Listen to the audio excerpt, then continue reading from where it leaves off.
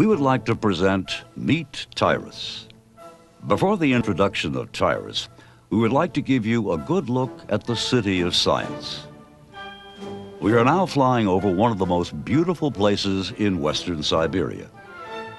The Novosibirsk Scientific Center is named Akademgorodok and is located 30 kilometers from the largest industrial city in Siberia.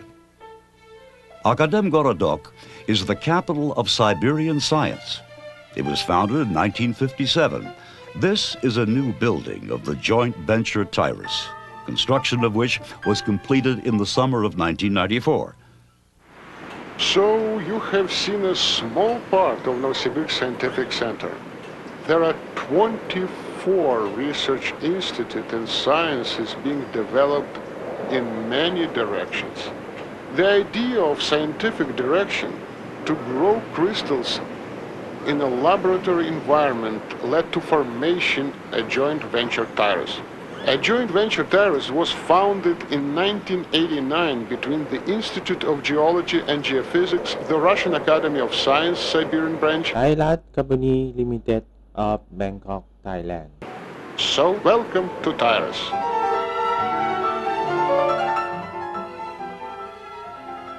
The grand opening of the new Tyrus Joint-Venture production facility took place in August 1994. The completion of this facility has enabled us to expand the hydrothermal growth techniques. The major objective of Tyrus is to duplicate natural created gemstones and industrial crystals by growing them using hydrothermal processes.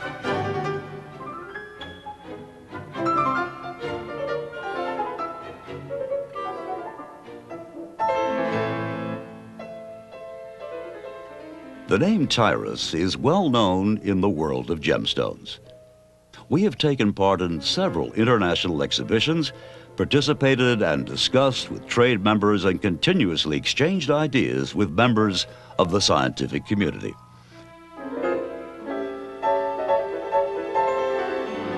We would like to show you the equipment used in some of the labs. Here we are modulating the hydrothermal processes in a theoretical environment. This unique equipment, designed by Tyrus engineers, enables us to accurately predict the outcome of an experiment. Therefore, we can theoretically calculate the ratio of chemicals and natural elements that are needed inside a pressurized vessel, position the seed needed for crystal formation, and a flow of the convection. A team of our scientists developed software that integrates and controls all parameters necessary to maintain and sustain crystal growth for the time duration of the process. We will use a transparent glass model of an autoclave to show how we grow emeralds. A quantity of low-quality emeralds is placed in the bottom of the vessel. A bracket with the seed burl is placed inside. The seed is cut from high-grade natural crystal. Part of the autoclave is filled with a special solution. It is hermetically sealed using specialized equipment. We are now inside the production facility.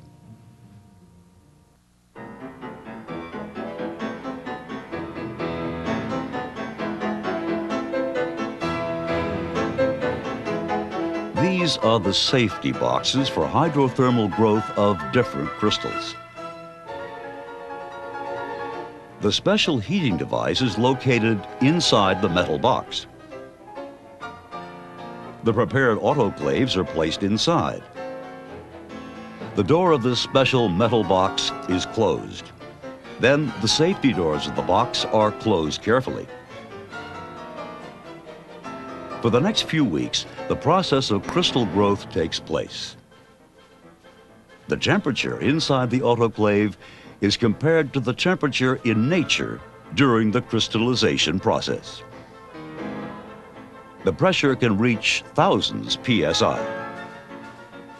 This is a central process unit. At the end of the cycle, the autoclave is taken out and cooled prior to being opened.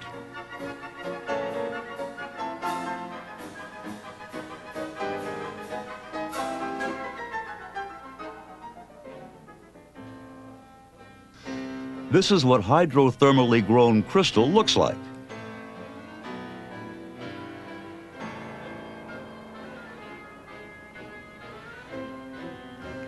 Discussing the results of an experiment is an integral part of our scientific life.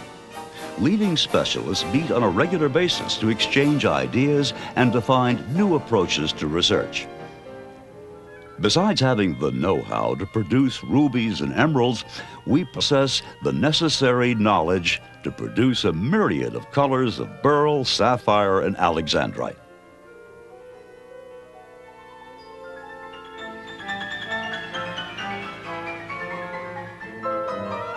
We are now in a laboratory for the horizontal crystallization process. This is a floating method where the process is carried out at a temperature exceeding 2,000 degrees Celsius and a vacuum of gas environment. This method is used for producing alexandrite, YAG or YAG, and rubies.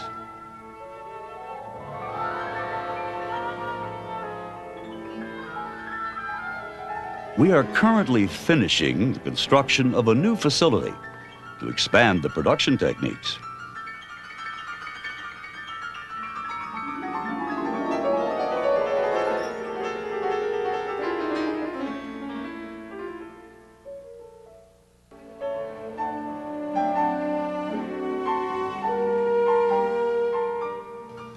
Tyrus has recently sponsored the formation of the Siberian Gemological Center that was opened under the supervision of the Institute of Geology, Geophysics, and Mineralogy.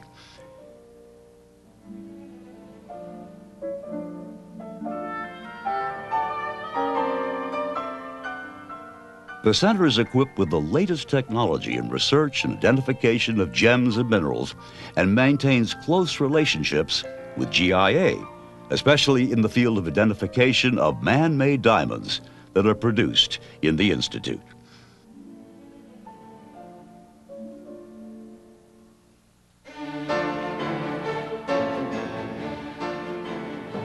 Here are just a few crystals grown by Tyrus.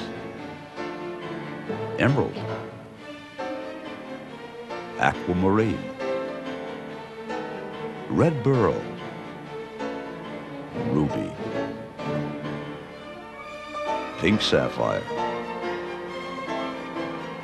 sapphire, yellow sapphire, padbaracha or orange sapphire, and alexandrite. Nature created perfection. Tyrus continues this tradition.